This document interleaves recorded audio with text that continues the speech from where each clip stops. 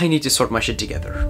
For the last couple of weeks, my productivity levels were really down. My diet was simply non-existent. I would eat anything and everything which would hurt my gym progress. And even though I didn't stop going to the gym per se, my workouts were terrible. I would slack off all the time. When it comes to the YouTube channel, you might have realized I actually haven't posted for 3 weeks last month, which is unheard of on my channel. Because of my terrible diet and unhealthy addictions like staying up late and not drinking enough water, I had terrible acne, which would make me feel worse, and I didn't want to record any YouTube videos. Overall, when you looked at my life, it looked stagnant. I wasn't improving, I was only trying to maintain what I had. Didn't make progress in the gym, didn't even work on my YouTube channel that much, just went back to old habits. I was in the surviving mode of life. But as I tell you all the time, you can't win this game of life if you're only trying to survive.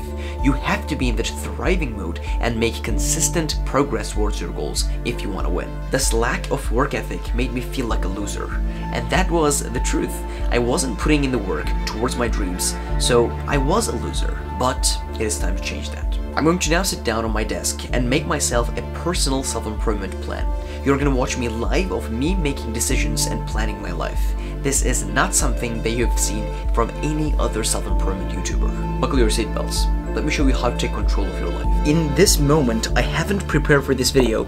It's just the fact that for the last couple of weeks, my productivity wasn't on point, my fitness wasn't on point, my finances weren't on point, nothing was pretty much on point, and the thing is, I am going to change that. So now you guys are going to be able to see exactly how I plan my life, my self-improvement plan, so that you can use the exact type of thinking and the system that I use for your life, so that you can make yourself a personal self-improvement plan as well. So in my life, personally, there are two main things that I have to work on, right?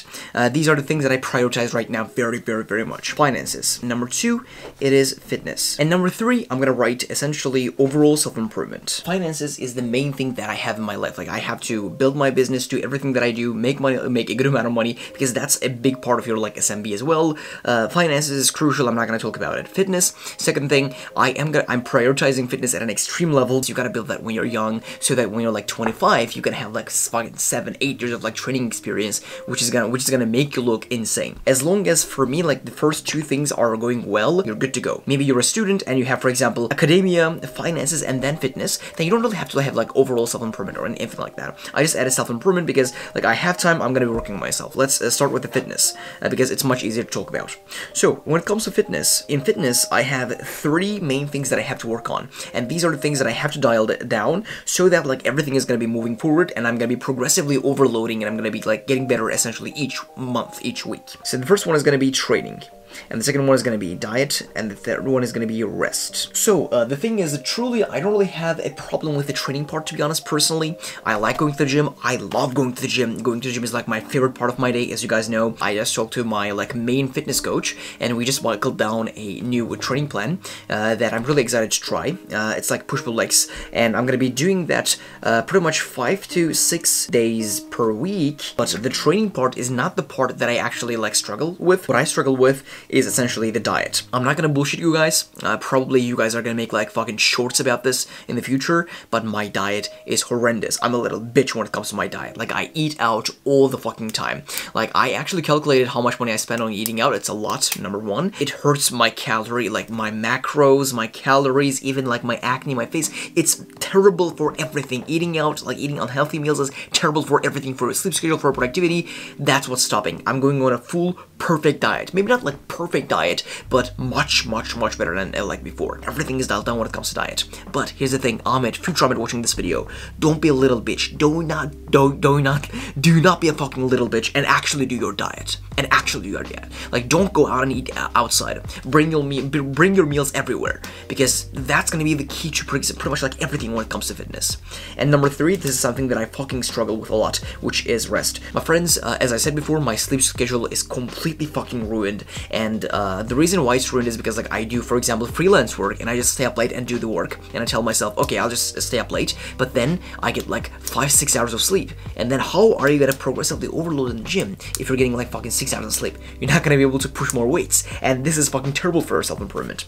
So when it comes to rest, I'm gonna prioritize 8 to 9 hours of sleep. My school is done, I have time, my life is gonna be dedicated for self-improvement. And this self-improvement thing means fitness, finances, and other things that I do to improve myself. Like, my life is gonna be revolving around building my body. My life is gonna be revolving around making good videos for you guys. Why? I have this next 4 months before I go to uni that I can just do these things. So I'm gonna have a perfect diet as well as a perfect rest. Like, why would I sleep fucking 6 hours? Go fucking sleep 9 hours and get a really good amount of rest, so that when you go to the gym again, you're gonna be able to push more weights. You're gonna be much more stronger. So when it comes to rest, bro, it is what it is. Sleep your 8 to 9 hours. Do not be a little bitch. Like, I'm a little bitch when it comes to rest and diet. Like, I love going to the gym. I'm a monster when it comes to training. But how can you be a fucking monster at training if you're a little bitch when it comes to diet and rest? You won't be able to do that. The diet and rest, even though they don't seem like as important as training, they are more important because they essentially determine whether your training is good or not. So fitness is going to be revolving around these 3 things. And I'm currently weighing something like 75.5 kg, and I'm going to be bulking. I'm going to be putting on a weight close to like 0.5 to like 1 kg per week. So I'm going to be getting bigger, getting like a more muscular. Show me the arm, bro. So we're going to be putting on muscle, we're going to be putting on strength, we're going to be putting on size. I'm fucking pumped, bro. I'm fucking pumped, G.